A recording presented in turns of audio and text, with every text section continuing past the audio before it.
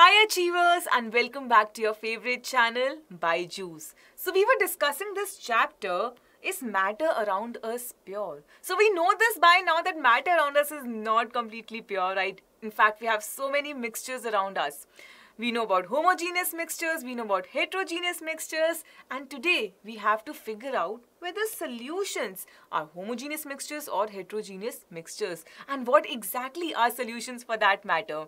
So today's agenda is to talk about solutions first of all, then we'll be talking about components of a solution, and finally properties of a solution. So we'll be mastering everything about solutions. Alright, what do we have here? Well, the dinner table is all set. In fact, this setup kind of makes me hungry and I'm sure you're feeling the same, right? So many interesting items are there on the table. What should we pick up? Well, let's focus on lemonade because we were already discussing about lemonade in the last class. Now, when you look at a lemonade, you realize that all the substances are uniformly distributed throughout, right? We have the lemon juice and sugar that is being added to water. Now, these are the components of this mixture of lemonade. Now, just keep looking at a lemonade and you'll realize that there are particles of water present. And in between these particles of water, lemon particles would be there, lemon juice particles and sugar particles or salt particles, whatever you want to add to your lemonade. Now, why are we dissolving everything in water? Why is this happening? Well, water actually, it's a universal solvent and it's a solvent used to make various solutions. Now, I've used two terms over here. I said solvent and I said solution. Now, what is a solvent? What is a solution? And how exactly is a solvent different from a solution? Well, let's see. So, over here, you can see that salt is being added to water, right? And it kind of makes a uniform composition, right? The composition is very much uniform. The composition is same throughout. Seems like homogeneous mixture, right? So, yes, a solution of salt and water is homogeneous in nature. There is no distinct boundary of separation between the particles. It's completely getting dissolved. And this brings us to a very important point that solutions are actually homogeneous mixtures of two or more substances. So there you go. Now you know what solutions are. They're homogeneous mixtures of two or more substances. In this case, the components that we are talking about, they are salt and water. So they are the components of this solution. So we have salt, we have water. Let's understand further now. Now, water, it dissolves the salt. Clearly we know that. And it is present in larger amount. This is also sorted. So this is being given a name, a term that is solvent in chemistry. So solvent basically dissolves other components. Now, the second component was salt.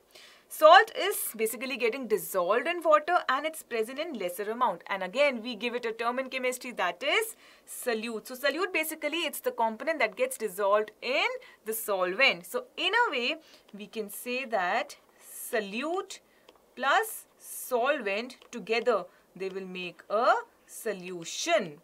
Right? Now, solute in this case is going to be salt.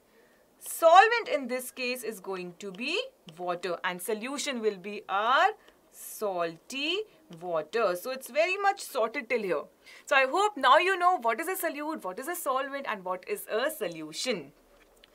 Alright, now in this case, do we always have liquid solutions? Liquid solution means that the solvent is liquid.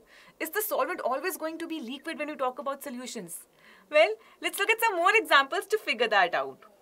Alright, let's talk about tincture of iodine. In this, iodine, actually it's the solid solute and alcohol is the liquid solvent. So in this case, the solvent is liquid, therefore it's liquid solution. Next example, we have aerated drinks, everyone's favorite, right?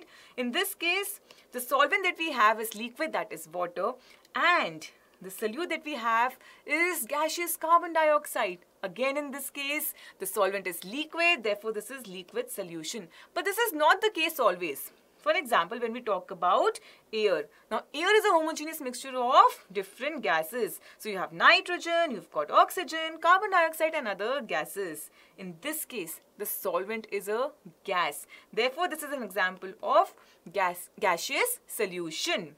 Now, what is the solvent in this? What is the solute in this? Let's try to figure that out now. So in air, 78% nitrogen is present and 21% oxygen is present. So clearly, you would know that nitrogen is your solvent. And just like we have gaseous solution, we can also have solid solution. So in solid solution, the solvent is going to be solid. For example, we have alloys. So alloys are also homogeneous mixtures, right? So there you go. Alloys is the example of a solid solution. So now you know all the solutions. Liquid solutions, gaseous solutions and solid solutions. Now let's talk about the properties as well. Now the first property, let's try to figure that out.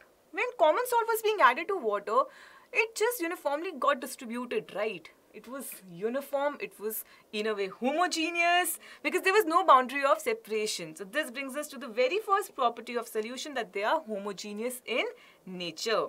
Next important property. Now when common salt is being added to water, can you see the particles?